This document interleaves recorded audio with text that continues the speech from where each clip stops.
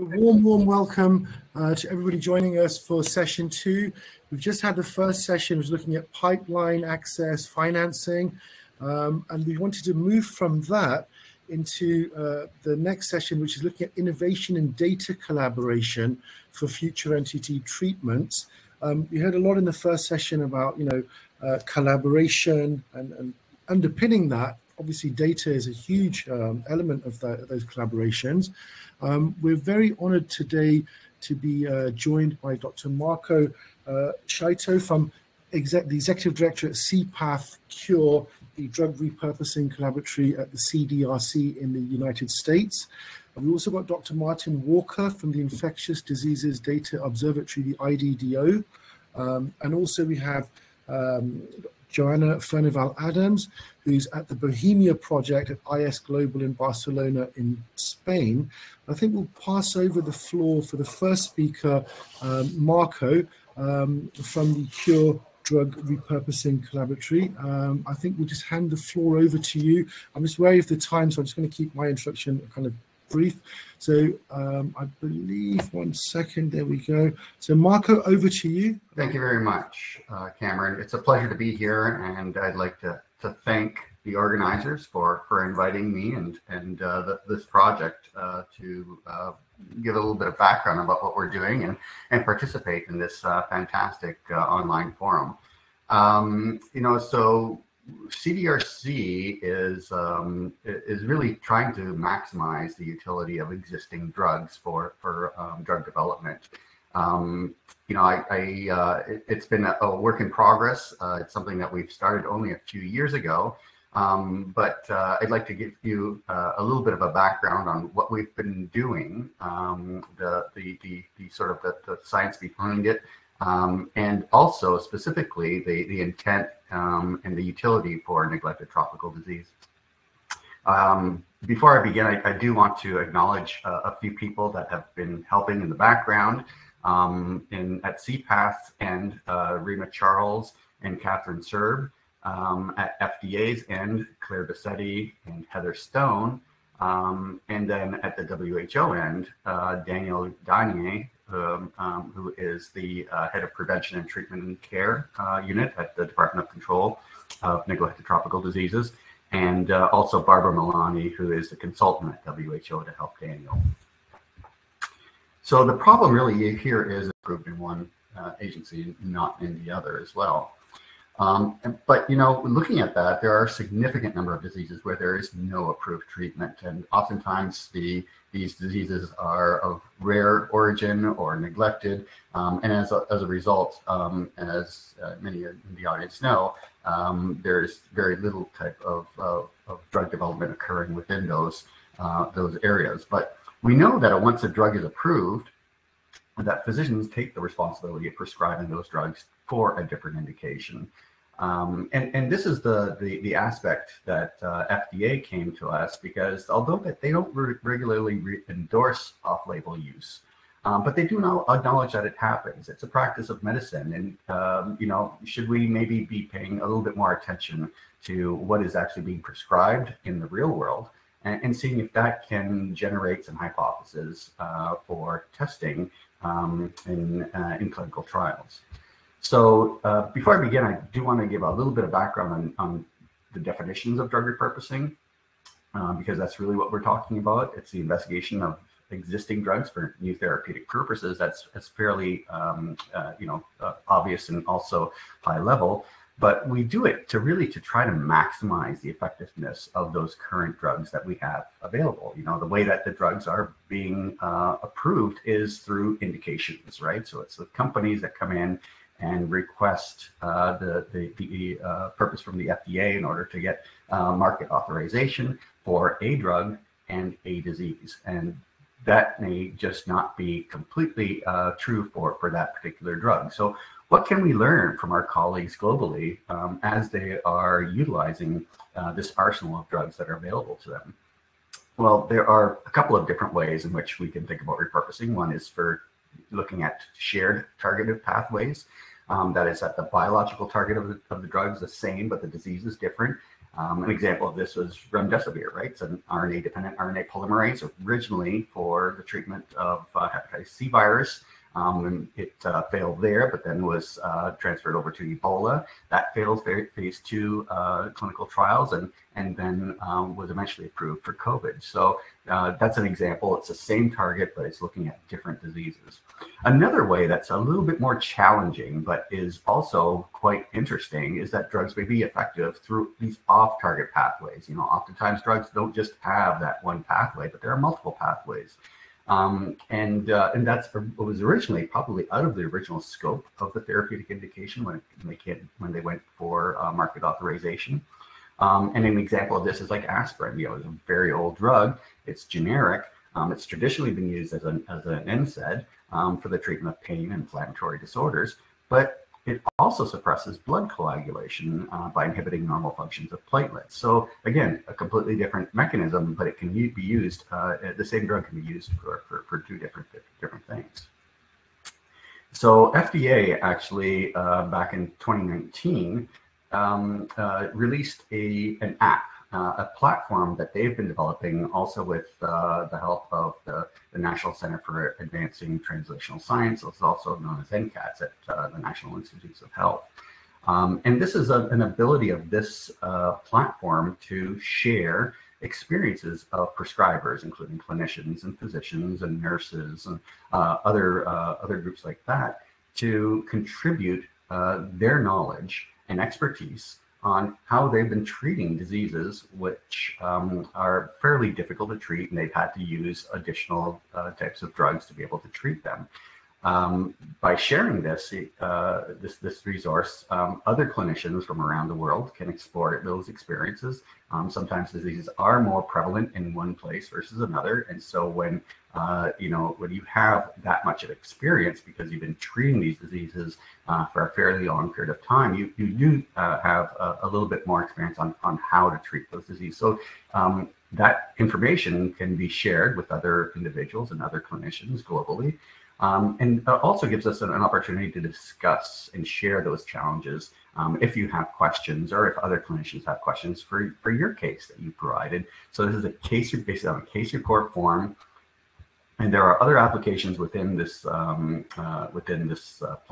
that includes the curation of clinical trials and clinical trial data, other events that may be happening, articles of interest. So it's a one-stop shop for primarily clinicians, but also researchers as well, to be able to come in and evaluate what's been going on in particular areas. So the goals of CureID is to enhance the understanding of new uses of approved medical products, to facilitate clinical trials and drug development, and to serve as a resource, obviously, for physicians to share that information, especially for diseases where no FDA-approved products exist for their use. More recently, actually about a week and a half ago, we actually provided an update to the app, and we were basically updated the app based on a number of different users providing feedback on ways to improve it. These are just 4 of the sort of high-level update and improved features that we have, including a new way to customize the news feed for the interests of each individual user. There are now additional filters that improve search and sorting functions and access more relevant information that way. There's an ability to actually upload images. I think this is great for sort of skin diseases when you really need to see, what that skin disease actually looks like. There may be some nuances to that can be, a picture's worth 1,000 words sometimes. So adding images to case reports and discussions actually helps a lot in those cases as well. And this is just new ways of capturing data from the real world, and new ways to visualize data. So there's some additional visualization tools that will be helpful as well. So I encourage you to, if you haven't, go to the app, and this is available freely at the App Store or at Google Play. At the center or core of CureID is sort of basic data requirements that we're asking for when clinicians submit case reports. And so this is actually quite simple, very easy. What disease does the patient have? How was the diagnosis made? Why was the infection difficult to treat? And there may be a multitude of different ways. So in this case, at the right-hand side, you can see that these are primarily radial buttons. So it's not that you actually have to type anything in. Oftentimes, it's just sort of a clicking the best response. What drug was used to address the difficult to treat infection? In this case, for the most part, you do have to type it in, but there's an algorithm that pulls out the drugs based on how you're typing it in. And then what was the patient's outcome? Did they get better? Did they get worse? It was about the same. And did the patient experience any adverse events? Obviously. There are probably another couple dozen questions for the full submission forms, such as patient demographic information, the drug dose, route, duration, additional comorbidities, things like that. So we are looking for additional information, but this is sort of the minimum basic requirements.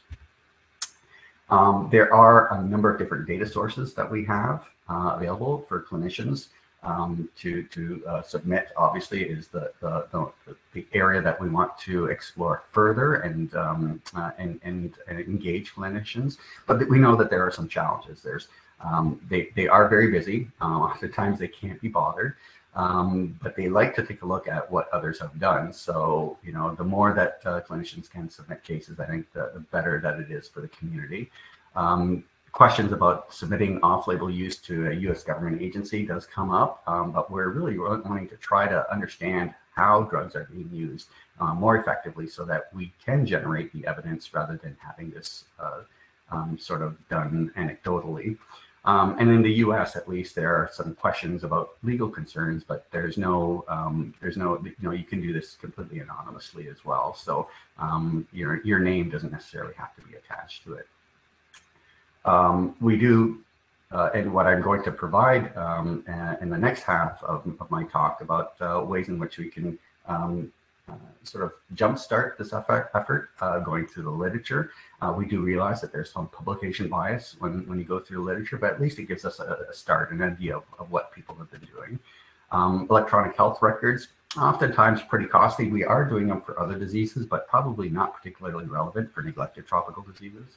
And then disease registries is another area where we're looking for partners. We constantly look for partners. And there are some challenges with standardization, harmonization, and in particular data sharing, but those are areas in which we can explore and address as they come along. So there's been a vision, at least from the partners that I've talked about so far, from FDA and NCATS, for a public-private partnership to really generate not only the case collection, but how do you then move that to evidence generation and especially dissemination of that information more publicly.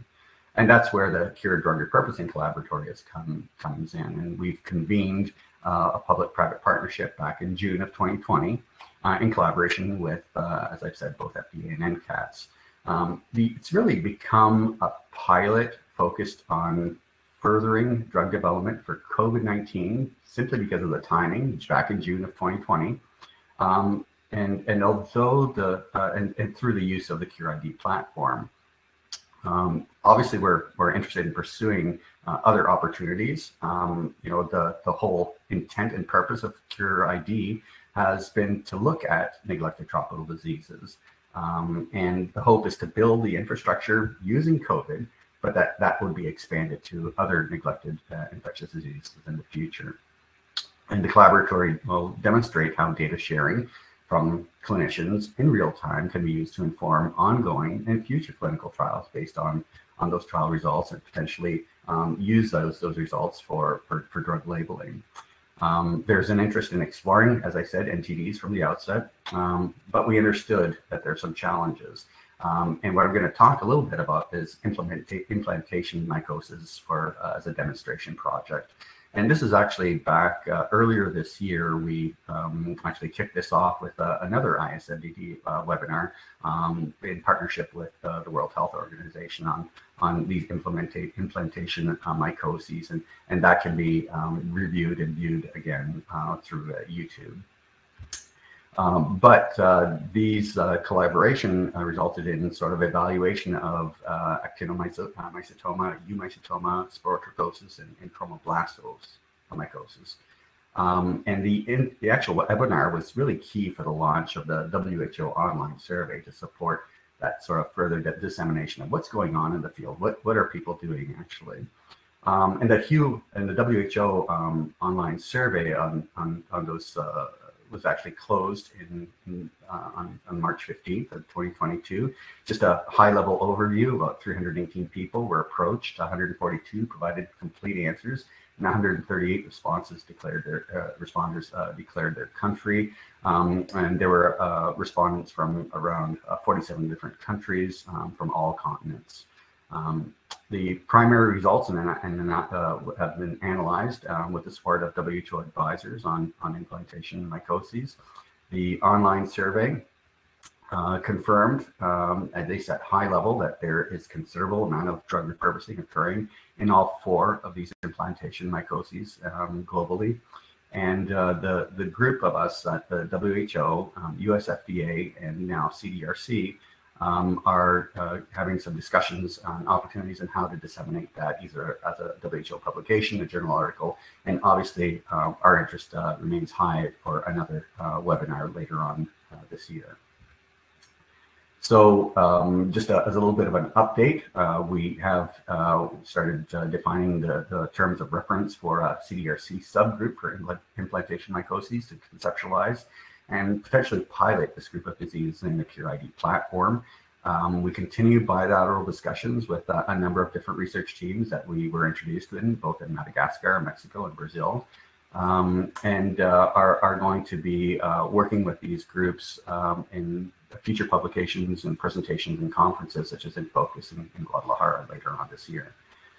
There are a lot of challenges. I think that what come with challenges are opportunities. There's no well-established networks for implantation mycoses, although there's really a lot of interest and eagerness to work in this area. And we've really tried to interface ourselves with the front lines or clinical workers and research teams in countries.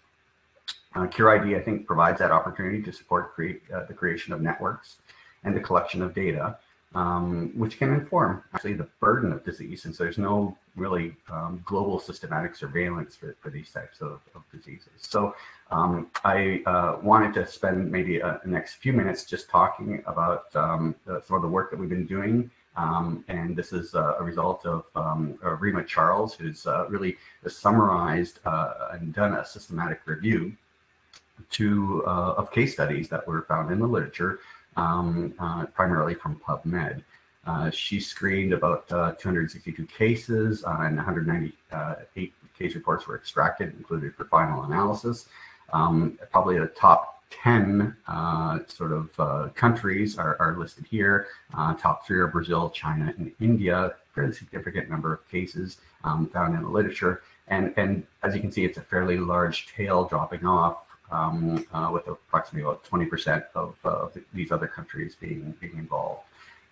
Most of these data were put into the CureID app with help from a number of our interns that we have: Ziba Ivis, Nalini Oliver, and Gizma Ali. And just to go through just really high level quickly about what type of information can be extracted from CureID as a result. Not again too surprising. About 83% of the cases occur in groups of individuals of between 31 and 80 years old, with about half of them being between 40 and 60 years old. The majority of patients were men, and again, obviously, because of the way that the transmission occurs in chromoblastomycosis, this makes sense. That it's mainly men in working in the fields at sort of middle age, where we start seeing these types of infections occurring.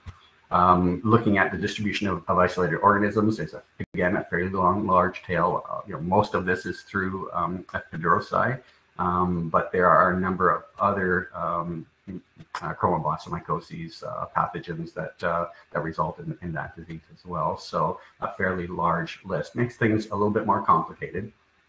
But when we looked at the way that these diseases were treated, the drug distribution frequency, at least from 2015 and onward, we wanted to sort of see what was happening more recently.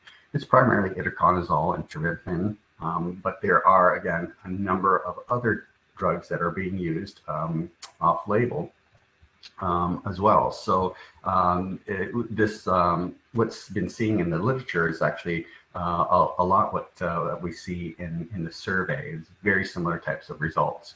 Obviously, when we looked at comorbidities, there's a lot of comorbidities that we're seeing, primarily which are results of compromised immune systems. So not too surprising there as well. And then just lastly, we can also take a look at surgery and also relapse. And most of those cases that were reported were not controlled by surgery or did have relapse. This is very similar types of numbers that we're seeing, at least percentage-wise, that we're seeing in the survey as well. And when we looked at the outcome, the time of that assessment was done, it was pretty much split fairly evenly while the patient was on treatment all the way to when the treatment was completed, and then after a period of follow-up time. So it seemed to be fairly well represented in all three. So some take-home messages, just as I know I'm running a little bit over time. Drug repurposing is a viable drug development method to assess the effectiveness of treatments using real-world data. CureID is a free public resource that can be an important tool, I think, to capture how drugs are being used in the real world, and new ways of then generating hypotheses that can then be confirmed using randomized clinical trials. We've received a major update with new features based on user feedback. I encourage others to check CureID out. The public-private partnership funded by FDA and convened by Critical Path Institute aims to demonstrate how this real-world data can be used to inform ongoing and future clinical trials. That's what we're going to be doing in the coming years.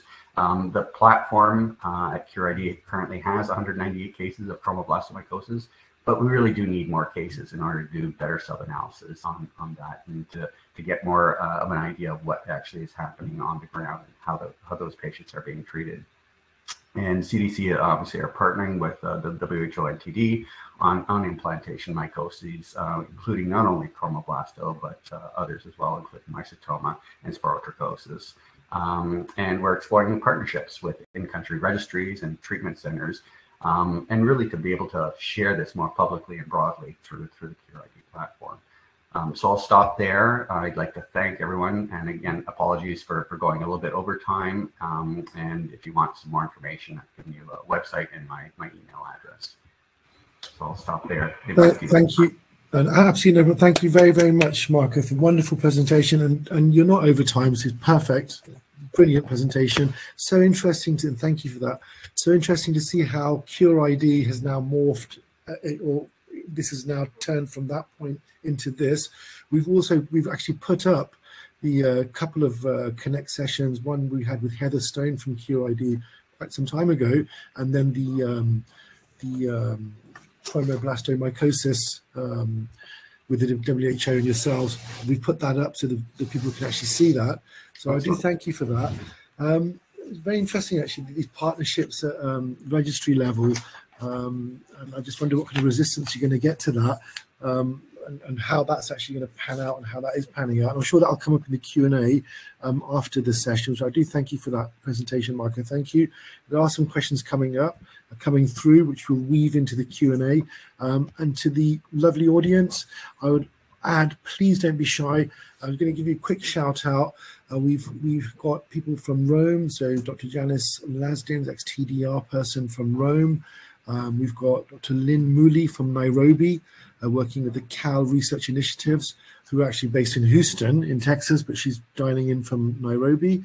We've got from the Netherlands, we have, sorry, 1 second, we have Professor Lisette van Lieshout from the parasitology unit at the Leiden University Medical Center in the Netherlands.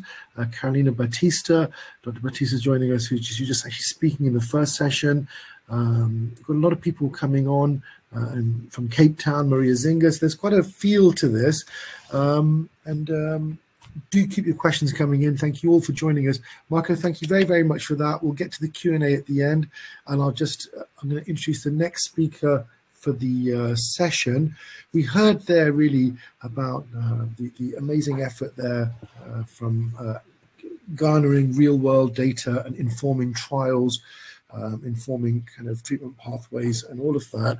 And it's a wonderful effort that we've kind of tracked from its inception really to now. Great to see that moving forward. It brings us to our kind of clinical data sharing kind of effort. Another take on this from the Infectious Diseases Data Observatory, Dr. Martin Walker from the IDDO. Martin, I'm just going to introduce you to the floor and just hand over the floor to you. You're going to be talking about the IDDO's clinical data sharing platform and their take on the future of NTD treatments. Martin, over to you. If that's okay. Thank you. Thank you. Yeah, can I just check you can see the slide? Perfect. We can see it perfectly and hear you perfectly. I'm just going to back out, but we can see and hear you perfectly. Thanks. Brilliant. Yeah. Thank you very much. And I'd like to start by just thanking the organisers and Marianne in particular for the invitation to speak. It's a great honour. So good morning and good afternoon to you wherever you are.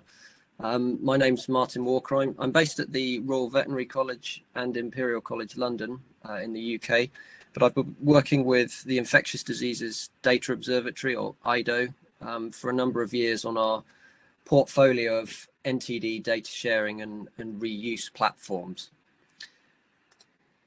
So I'll just start by giving you a brief overview of our vision, our mission, if you like. So we're a data sharing and reuse portfolio of platforms, actually, with a mission to improve the treatment and control of poverty-related infectious diseases. We do this by generating robust research evidence through the reuse of clinical data, most frequently in the form of individual participant or patient meta-analyses. So we follow 3 FAIRer principles, which I've listed on this slide: findable, rapidly available, ethical, equitable, forever accessible, interoperable, reliable, economically viable, and reusable. But you can go into a little bit more detail if you want on these principles of data sharing. If you look at a recent white paper that was published in Springer Nature, and just I'd say. When I used to introduce IDDO a few years back, I would always dedicate at least one slide or a bit of time to emphasize the importance of data sharing in research. But I think now it's fairly safe to say this is much more widely accepted, so that the power and importance of data sharing is more widely accepted. And perhaps this is being emphasized from experiences in the recent pandemic, or the ongoing pandemic, where data sharing has been key to the global response to COVID-19. So I mentioned that IDDO is a portfolio of data sharing and reuse platforms. It started many years back now with the Worldwide Anti-Malarial Resistance Network, WARN. So you can see that here in the top left-hand corner, but since then it's expanded to include a portfolio covering 15 diseases and research themes, and 7 of these are, you'll see 7 of the diseases are named on the WHO list of NTDs, but all of these are disproportionately affect impoverished populations, so irrespective of whether they're on the official NTD list. So a very brief overview to the structure of our operational platforms, and some of them, actually I will go back just one slide there. You can see that the ones in red are fully operational, then in blue building, and then in the darker color, we're scoping, so looking at the feasibility of developing these platforms. But at least for the fully operational platforms, they all have a similar operational structure. So researchers can contribute their individual patient data via an online web portal, and these data will be cleaned, standardized, curated in-house by our team. We use a CDISC format for standardization, and this process will all be done in consultation with the contributors. So there's often lots of nuances to data, and we need to fully understand them. So there's a constant dialogue between the curation team and the contributors to make sure we get things right. And then these data are held in a what we call a gated repository. And from there, third parties can apply for access to these data, and the decision on whether to grant access will be either from the original contributors of the data, so they can maintain control, or frequently data contributors will defer that decision to a data access committee, which is currently chaired by WHO TDR.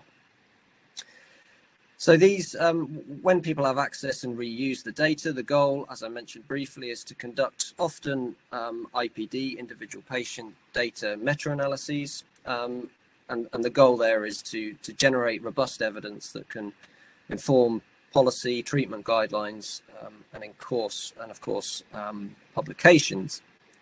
So I don't have this on the slide, but overseeing this whole process, we have scientific advisory committees of experts for each individual platform or theme. And then there's an IDDO board comprising often chairs of the individual SACs, and they provide overarching governance to IDDO as a whole.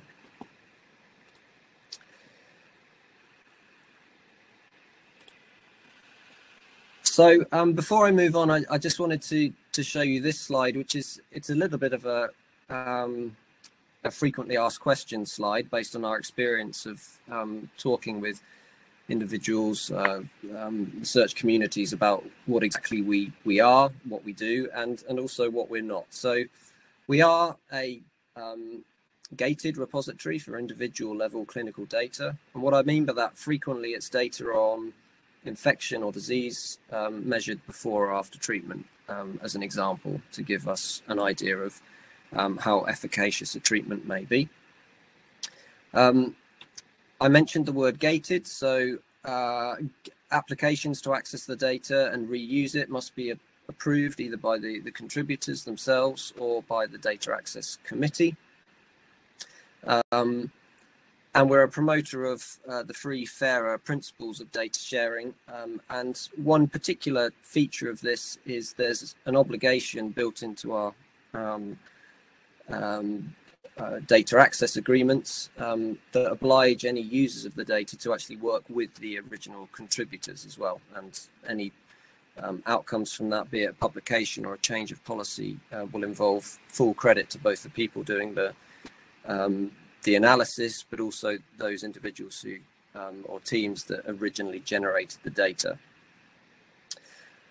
We are a registered data repository, which can be used, for example, to comply with journal requirements to make data available, or funder requirements that have similar requirements to make data widely available. And we're also a hub to facilitate and promote research, and I'll talk a little bit more about this in later slides. So a couple of things on what we're not.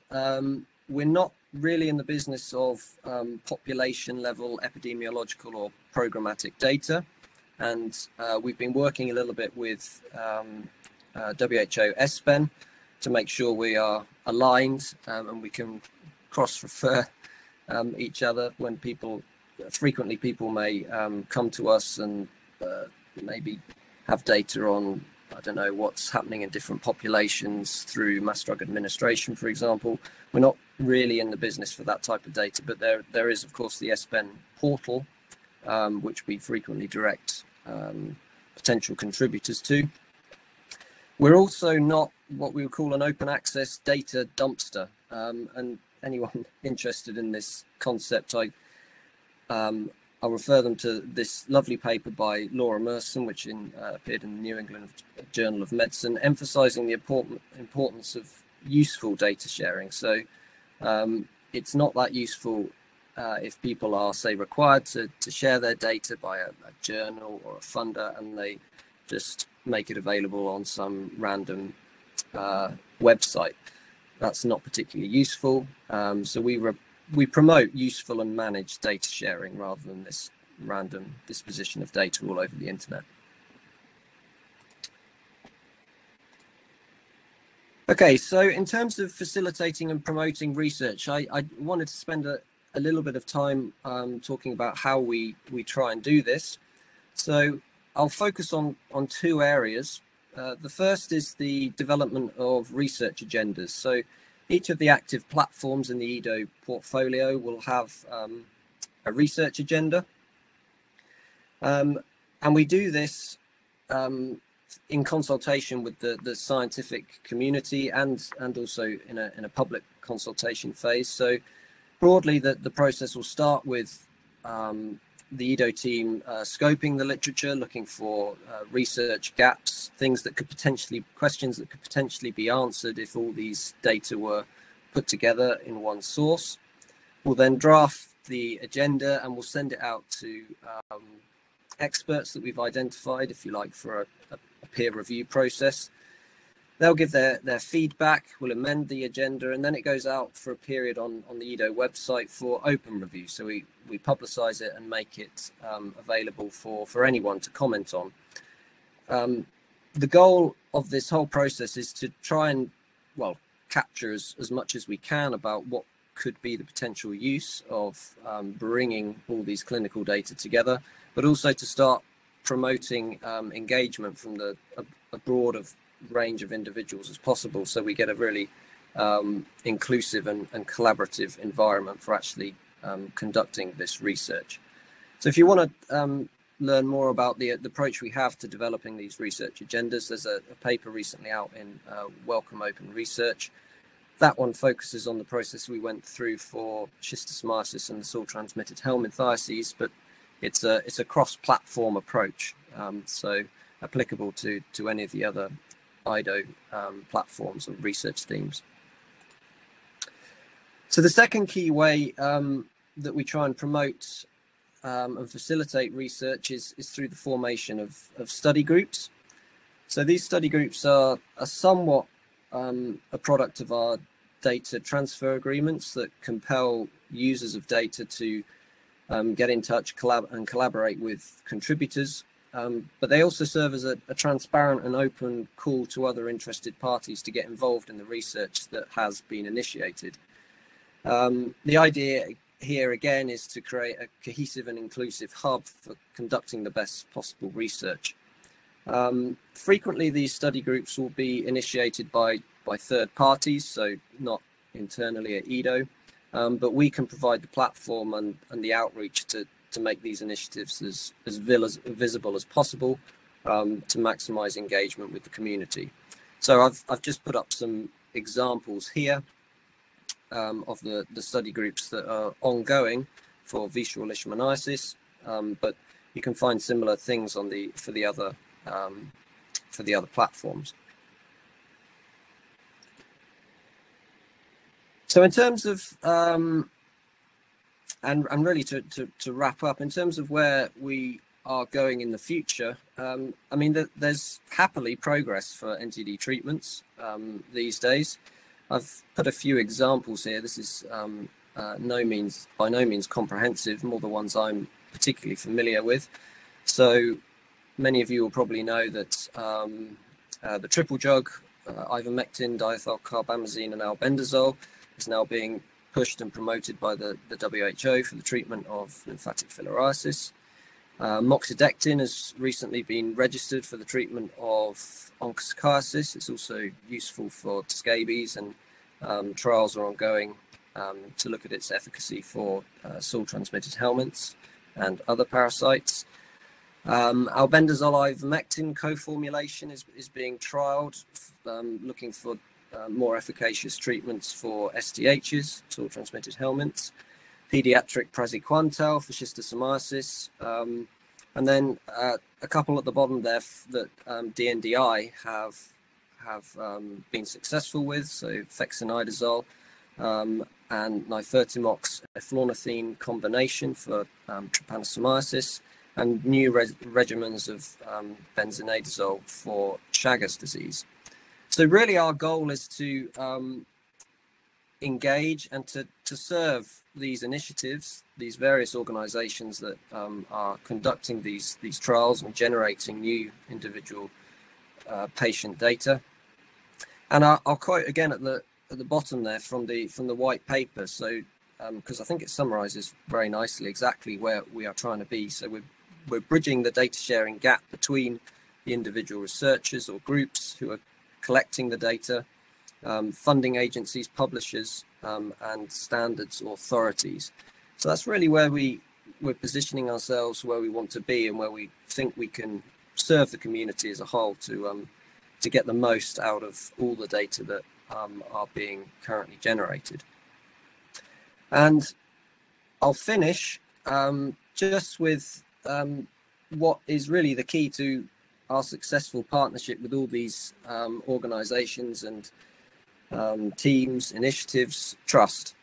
So we've got our trust acronym here for terms.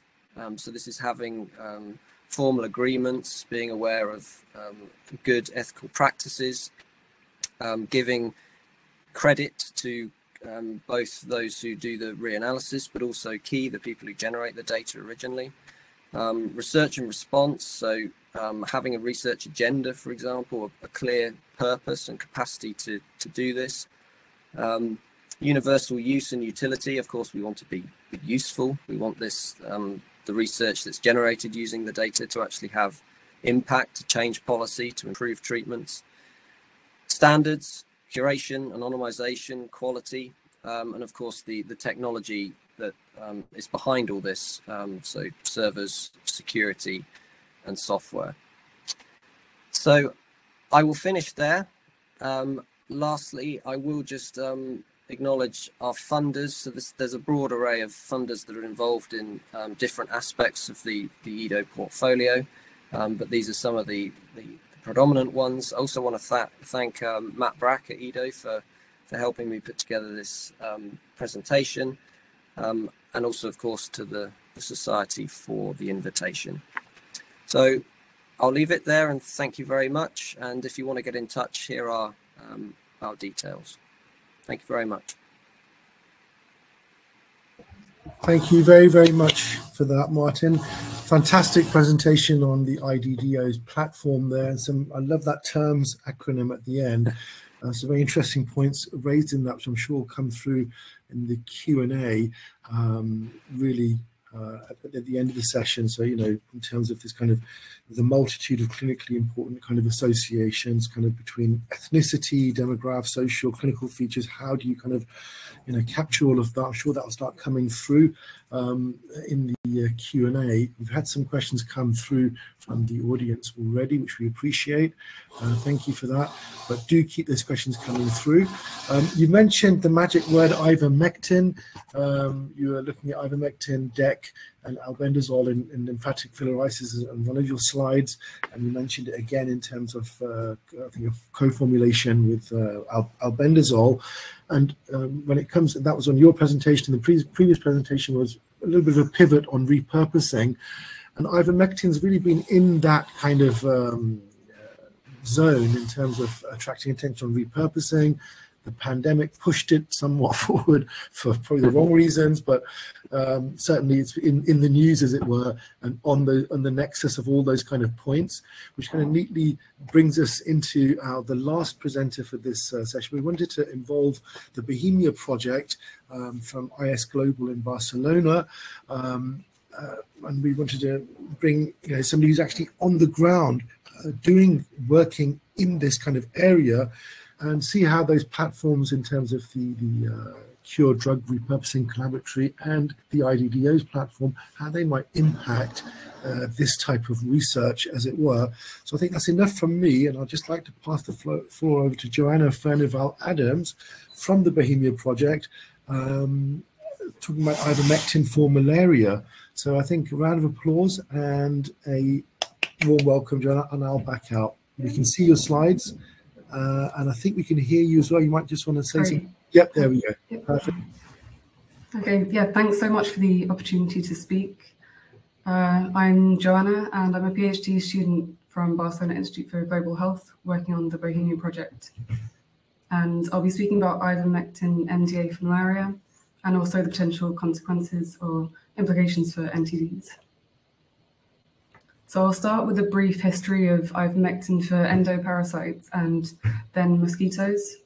Then I'll give you a brief summary of current research in ivermectin MDA for malaria. I'll then go into a little bit more detail on the BOHEMIA project. And finally, I'll touch on the potential implications for NTDs.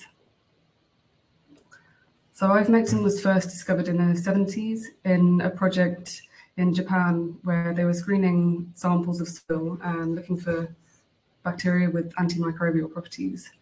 And they eventually isolated ivermectin from streptomyces.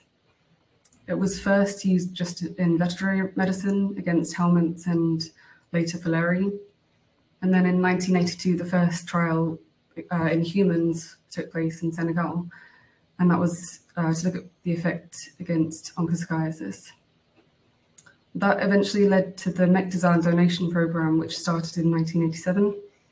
And Merck committed to donating ivermectin to anyone that needed it, wherever and for however long they needed it for onchocerciasis. And then later from 98 onwards, that was also used for LF. And in 2015, a Nobel Prize was given to 3 scientists for anti-parasitic drug discovery, 2 of which were responsible for ivermectin. And the Mectizan donation program is still ongoing. And today, around 3 billion doses have been distributed.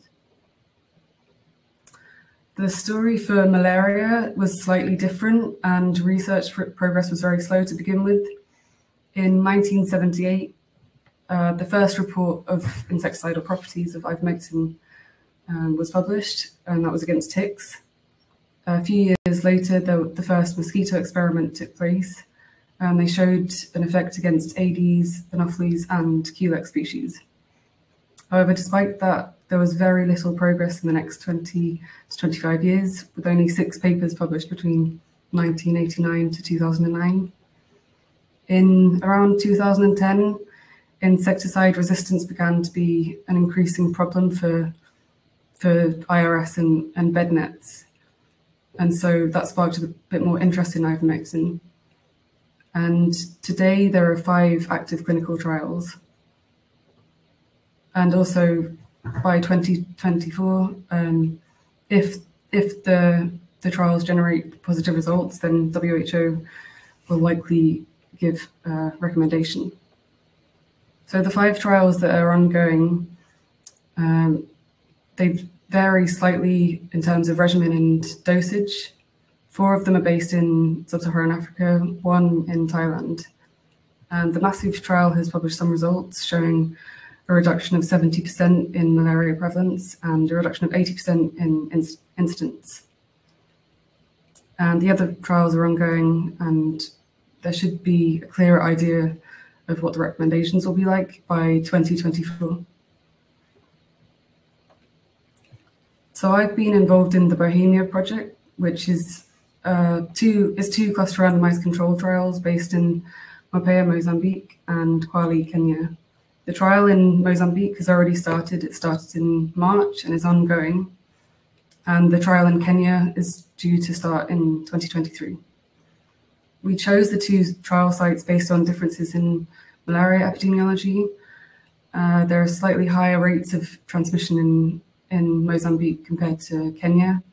There are also differences in vector species composition, differences in rain patterns and environmental conditions, different livestock species and housing, differences in housing and human behavior. So the intervention is 400 micrograms of ivermectin per kilogram, and that's given 3 times over 3 months, once per month. And the 3 intervention arms are, well, the first one is the ivermectin is given to humans and livestock. In the second arm, the ivermectin is given to humans only. And in the control, albendazole is given, and that was for ethical reasons, given the known effects of ivermectin on worms. So the primary outcome is malaria infection incidence in children. And we also wanted to monitor some of the secondary outcomes on some of the secondary effects on scabies, head lice, and tunga. And scabies and head lice were chosen given the known efficacy of ivermectin against those two. Tungiasis is more of an exploratory question. It's very highly prevalent in the trial site in Kenya, so I wanted to explore that. So I'll just go into a little bit more detail on those secondary outcomes. Scabies is typically diagnosed by a medical doctor, and it involves full inspection of the full body. And typically, individuals suspected of scabies will have a skin scraping taken, and that will be confirmed under the microscope later on. Because we were screening such a large number of people, it was just a subsample of the participants, but it was still a large number. It wouldn't have been possible to do that. So we used a simplified diagnostic process, and we trained field workers with no medical background in scabies and head lice diagnosis over 2 days. And the diagnosis was based on a questionnaire with very basic questions on symptoms and contact history. And they examined exposed skin, so legs and arms, and marked the appearance of the lesion and the number of lesions to indicate severity. And so based on this information, the participants either got a diagnosis of no scabies, clinical scabies, or suspected scabies. We used a similar method for head lice, and we plan to use a similar method for tungiasis in Kenya. And we do plan to validate this and assess the diagnostic accuracy in the next few months. So I don't yet have full results from the Mozambique trial, but I do have some baseline prevalence data. We didn't really know what the prevalence of scabies was when we started the trial, so I couldn't find any publication on scabies in Mozambique and very little data. So I was quite surprised that it was 11.6%, and for head lice it was 10.5%. The operational experiences were challenging. As I said, the drug was delivered 3 times 3 months in a row, and that was at the peak of the rainy season. So that alone would have been challenging, but we also experienced 5 cyclones just in the build up to the MDA, and that was unprecedented for Mozambique and led to unexpected levels of flooding and a cholera outbreak. Despite this, we did manage to achieve high coverage and few refusals, and generally a high acceptance of the intervention. So what are the broader implications of ivermectin MDA for malaria for NTDs?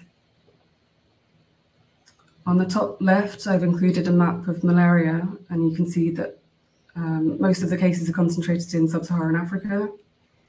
I've also included maps of onchocerciasis, lymphatic filariasis, soil-transmitted helminths, and scabies.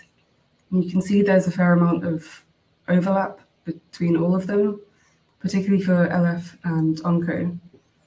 However, as Martin mentioned, the treatments are developing and control tools are improving, and the maps are shrinking. So, for example, in the trial sites, onchocerciasis was considered eliminated in both sites, and for LF, MDA had recently been stopped for both. And so in 2 years, by the time this becomes a recommendation, if it becomes a recommendation, the situation may have changed quite substantially. For soil-transmitted helminths, usually albendazole is used as used for MDA, but there are some helminths that respond better to ivermectin. So these areas may benefit from that as well. As for scabies, ivermectin is typically used as treatment for scabies, and more recently it's been informally recommended in MDA. So I do anticipate benefits in scabies as well, although the regimen for malaria is slightly different to that recommended for scabies. So some final questions that I have if the trial results are positive. Firstly, are there ways the regimen or dosage can be optimized to improve the effect against NTDs? So for example, I think for onchocerciasis, ivermectin is recommended twice per year, but often this doesn't happen. So I'm wondering if ivermectin and MDA for malaria could complement these programs. In terms of operational synergies, there may be ways that we could optimize resources and reduce costs, given how complex and difficult the operation is. There are also some common challenges across all MDA programs, particularly for ivermectin, such as systematic non-compliance, psoriasis mapping, and delineation of transmission zones. So I wonder if with increased commitment, we'll be better able to address these challenges. So I want to thank everyone involved in the project, particularly the staff and researchers at CISM and Chemry, and our funders, Unit Aid. Thank you very, very much, Joanna, for that brilliant presentation. And we wanted you there because it's kind of a real world example of how these platforms can probably impact on your work. And there's a kind of lot of crossover in that. So thank you very, very much for that. I'd just like to bring all the panelists back, if possible, for a short Q&A. We're supposed to finish this at 2:45, which we've run over a little bit. So probably go over that by about 5-10 minutes if everybody's okay with that. But I just wanted to kind of start the Q&A, if that's okay with everybody. Martin, are you there? We can't. Yes, I'm here. There we go. Just we can't see you. I think your video just needs to go back on. Sorry. Yeah. On? We can hear you, but we can't see you. But we can go with that if that. Yeah, sorry. Yeah, if that's okay. I usually do that on a Monday morning. I don't want to shock the other people, so I usually do. But that's completely fine. So I mean, firstly, thank you very, very much for some excellent presentations. And we think there's a lot of balance in the session, the two platform providers, and then a real world kind of look at how this might be used in a setting, as it were. I just wanted to ask a question firstly to the two the platform providers, as it were, to Martin.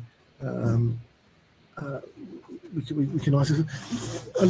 There are two kind of questions really that spring to mind. Really, that's kind of supply and demand kind of issue, as it were. So, on one side, uptake. These platforms that you've got, and we've tracked CureID, as it were, all the way through, really, from its inception to where you are now.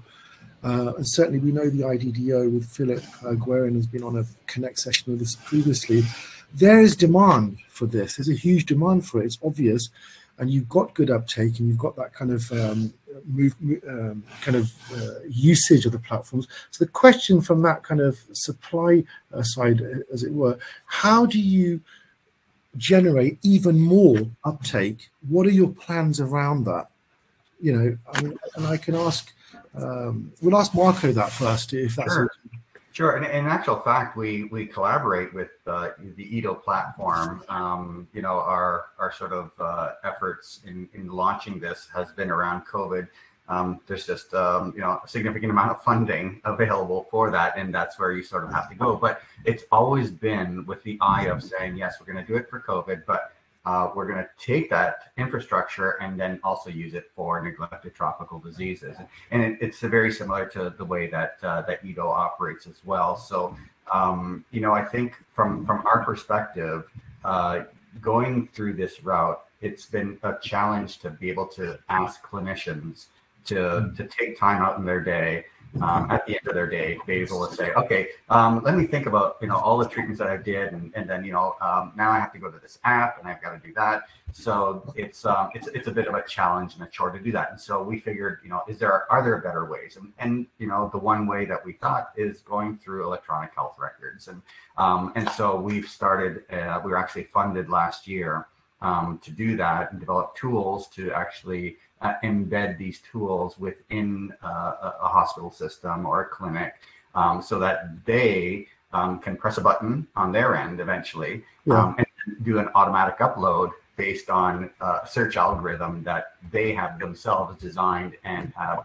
curated and said that this is okay to share.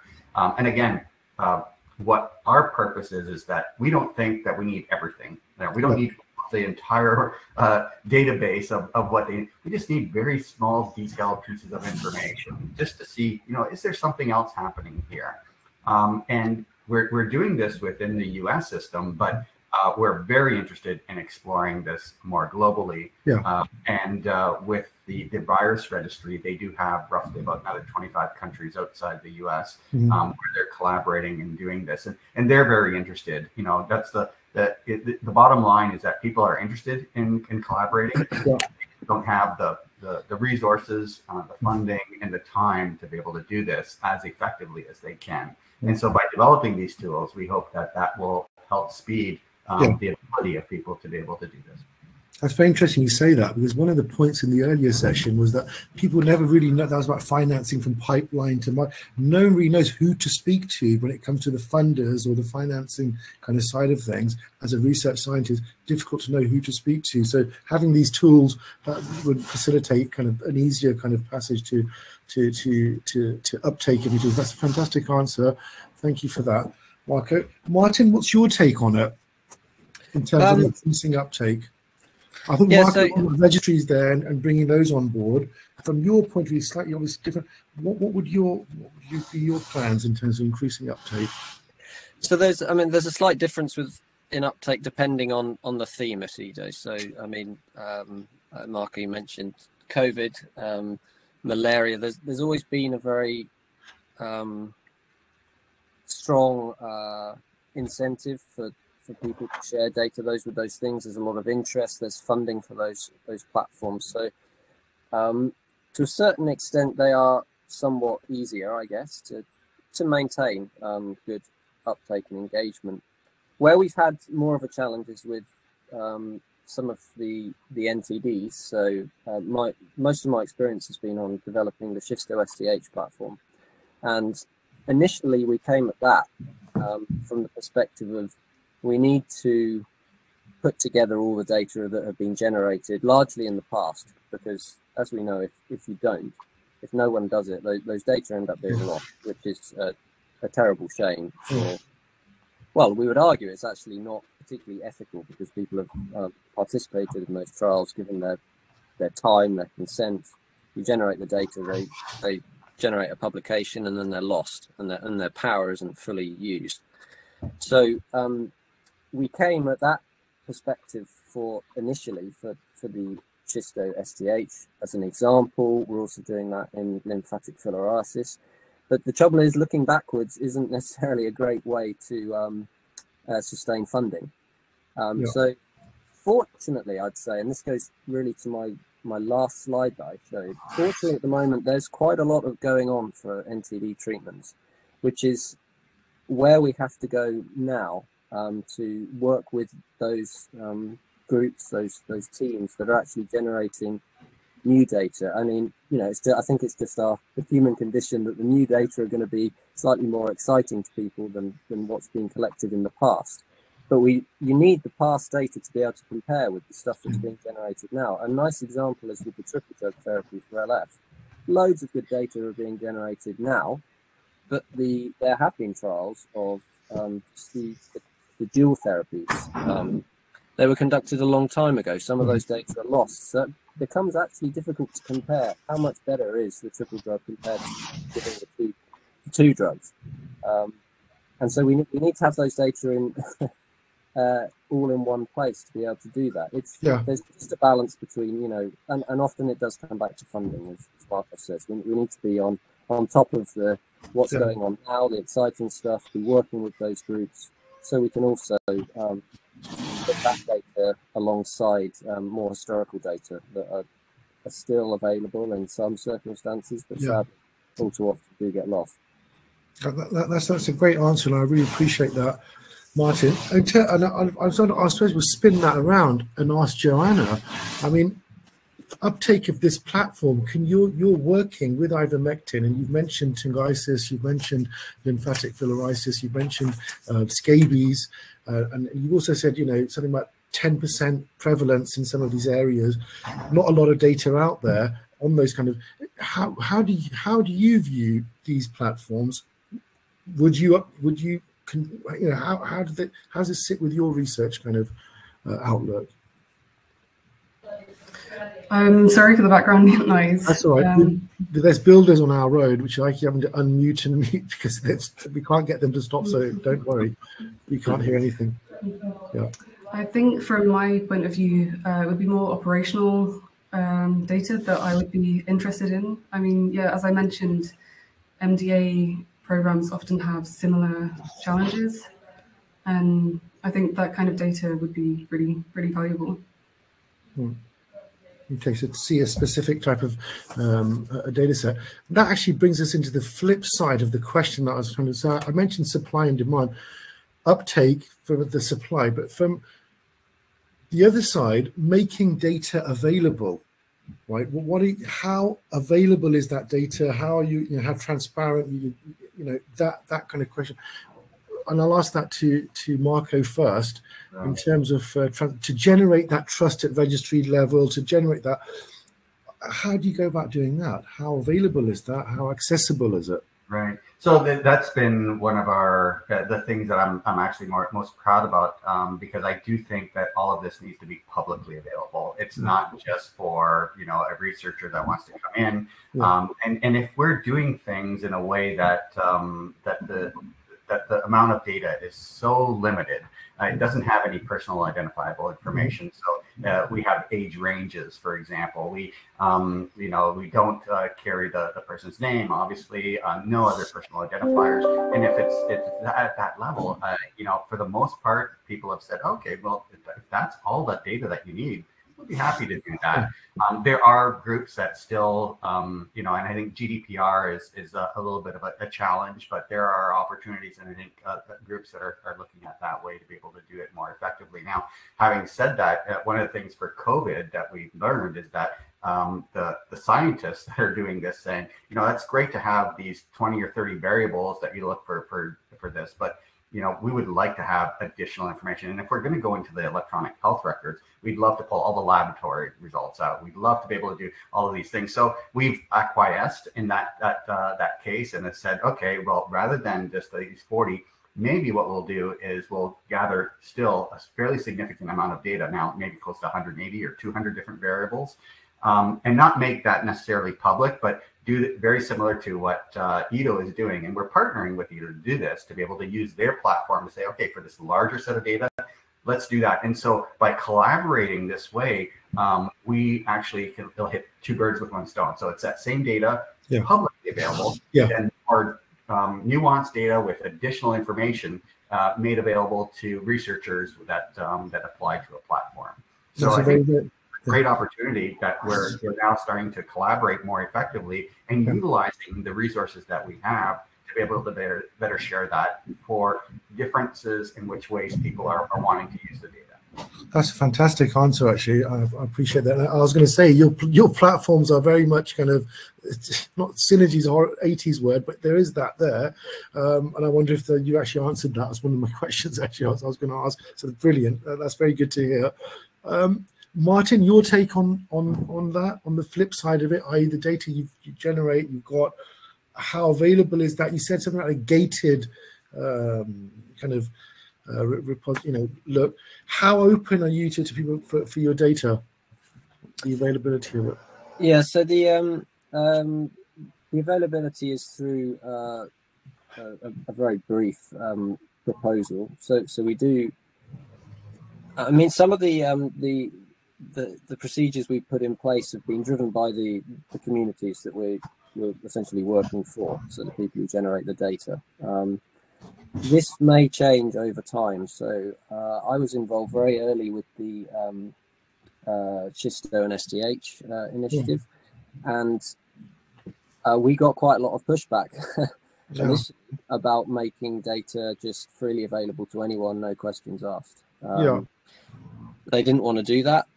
I feel like that will change, and we can see it changing actually, because when more and more when people submit their data, that, as I mentioned in the talk, there's the option that people can say, I want to have a essentially a moratorium on this data being used. I want to see every request and I can approve it or not.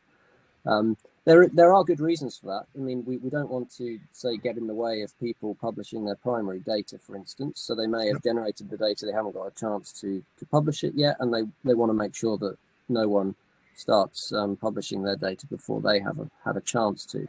So we do have that contributor control built in. But actually, we've seen that, especially for data that have been generated years ago, more and more people are just clicking the button that says, you deal with it. We defer our responsibility for that to the Data Access Committee, which is it's still a committee that has to review whether reasons for getting access to the data are reasonable, legitimate. But more and more we're seeing people just say, fine, we defer to the Data Access Committee. So it's ever changing. And you know, in NTDs, I think sharing data is still a little bit new. It's come a long way, but I mean, you could parallel it with what people do when they generate, I don't know, genomic data or something. For years, they just share it, make it available, anyone can get it. They're totally comfortable with it. And that's a great answer, Mike. Just to pick up on something you said there. That's a great answer you've given. Actually, you're touching into ethics and actually legislation and governance. In fact, when it comes to this kind of data share, we were in Singapore a week and a half ago, and even in some dengue work, and even in terms of dengue endemic regions, countries are not that good at sharing patient data with each other, which they need to do. So the question, I suppose, is a question: how much of a need is there to develop kind of the overarching regulatory kind of framework or legislative framework or ethical principles? We all seem to be adhering to our own kind of versions of it, but to scale this out, you need a regulatory kind of framework for that. What are your views on that? Yeah, I mean, that's a great question.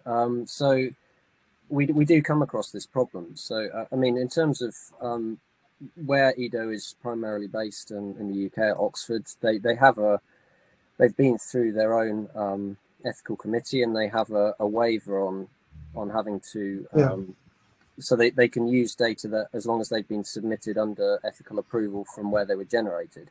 So if a contributor has done a study, they've gone through their ethics wherever it was, and they submit their data, there's no ethical problem with reusing the data from the IDDO side. We do come across sometimes contributors are mainly they're unsure whether they can share data with IDDO, whether that was I mean, often it's not explicitly built into original ethical proposals that yes, we can share this data with a third party sharing platform. And so sometimes people want to go back to their ethics committee because, as I said, frequently it's not made explicit, so that we do have that problem sometimes. And I mean, if there was some overarching framework, that would be fantastic, because sometimes we can't do anything if someone is not sure or is unclear on the ethics about sharing their data. Then it's no good to say, well, it's okay from our point of view, and from Oxford we've had clearance. That doesn't matter, because no. So that is an issue. Okay. And just and thank you for that answer, Martin. Just to morph that, to bring in Joanna a little bit, you mentioned, obviously the primary endpoints, so you're looking at malaria infection in children, but the secondary endpoints, the scabies, head lice, tongitis. Let's say, I know it's early on in the project, let's say you show some positive, because we've all know the backdrop in terms of ivermectin working in these particular areas. There's a growing body of work indicating we probably will have a result, and you will have, let's say you get to that point where you're showing clear kind of, you know, how are you going to then, are there plans to scale up BOHEMIA into those kind of, you know, communities, or there are already people working on the ground in scabies, there are already groups working in head lice, in tungitis? How are you going to bring those people together through data, or how do you envisage that? Let's say you have positive results, Joanna. How do you think that will roll out and evolve into these other kind of areas, disease settings? Your volume, sorry. Yeah, you're sorry. Yeah. Sorry. I always do that. Yeah. I mean, yeah, scabies and tungitis are both really very neglected. Yeah. Especially in sub-Saharan Africa. I mean, there's just very little data anywhere. So, I mean, yeah, it's difficult to say. I hope that diagnostics will improve. I can see that there was a TPP published recently, and they're looking for something that will work in the field, a microscopic tool that will work in the field. So I'm also expecting a recommendation for NDA for scabies. So I hope that there is just more engagement in scabies, and there can be more collaboration between malaria and NTD communities. Brilliant. And that does definitely need to happen. I know the WHO are pushing for cross-sector, you know, cross-talk and cross-sector multidisciplinarism. I think now, obviously, is the time for that. Marco, any last points on that? Because I'm being told we're going to have to wrap it up. So would there be any last points in terms of that? Yeah, I was going to mention for the data sharing, what the drivers are. And, you know, a decade ago, there was very little sort of data sharing occurring. And really, it's these platforms. It's the IDDO platform. It's all these other platforms that are starting to come up that allow now more data sharing. And some of that is being driven by the funders. So the funders are saying, hey, if you're going to fund your project to do this, we want to make sure that that data not only gets out on a publication, but the actual metadata comes out as well. That's shared more broadly and publicly. And so there are drivers initially that were for the public good. Well, I'm going to do this because I think it's the correct thing to do. But there are other drivers that are people saying, well, what's the incentive? What is the incentive for me to do this beyond the public good? And that's where I think a lot of the employers really need to step up. So to be able to say, look, we're not going to also just count your manuscripts that you have published and where you publish. But how many times have you actually now contributed your data for public good to a data platform like you? Yeah, that's a very good idea. that then becomes a driver. If that now links to my ability to advance my career, not only based on publications, but on the amount of data that I've shared, I think that would be brilliant. That's a fantastic answer. That's a fantastic answer, and a new vista opening up in terms of the future. That's brilliant, and I thank you for that. We're going to have to I'm going to have to end the session, sadly. Joanna, there were some specific questions from Dr. Janice Lasdens regarding ivermectin, malaria, and a couple of points that she made. We're unfortunately not going to have time to bring that, but what I will do, and Janice, thank you for sending those through. I apologize, I haven't got enough time to actually get into that, but if that's okay, I'll send those forward to you, if that's okay with you, Joanna, and the panel, just to make sure that we can honor the fact that Janice asked those questions. That would be very useful and good. Thank you. We appreciate that. Fantastic session, food for thought. I always leave these sessions thinking there's never enough time. We need another hour, 2 hours to get really into this. Maybe in the future we could think of some kind of connect session around this, or just to pull out these ethical kind of frameworks and regulatory kind of frameworks that do need to evolve for the next stage to start in terms of the scalability of everything. So potentially there's something that we could think about for the future. But I'd just like to say thank you very, very, very much to the panelists, to Martin, to Marco, and to Joanna. Thank you so much for a wonderful session.